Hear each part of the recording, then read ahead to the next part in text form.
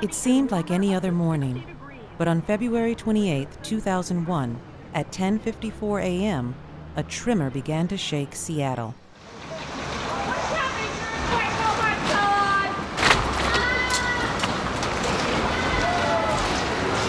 Ladies and gentlemen,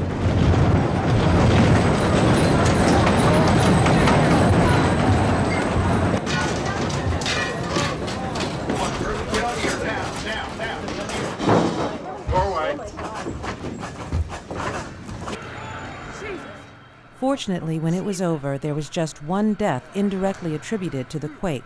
Only a few were seriously injured. The city itself escaped major destruction.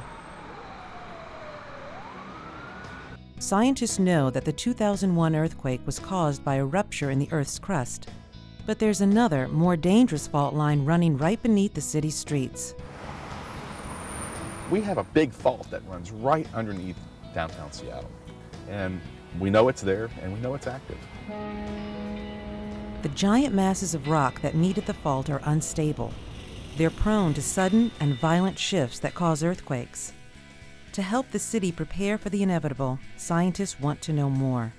So in 1998, they began an ambitious project to literally test the ground underneath the city and estimate how it would shake in a real earthquake.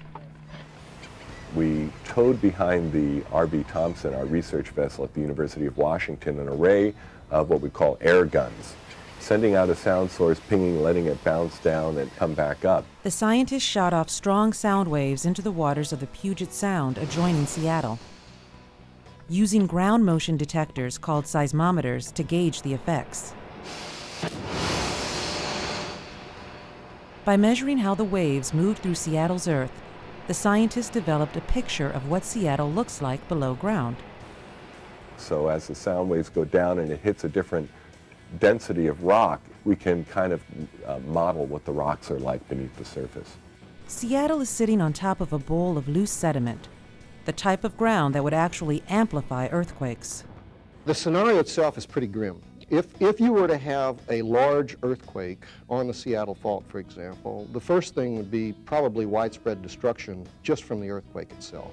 And because the fault runs below the Puget Sound, it could also create the large destructive tidal waves known as tsunamis. I know that an earthquake and a tsunami is going to happen here in Puget Sound. It could happen tomorrow. It may not happen for 1,000 years.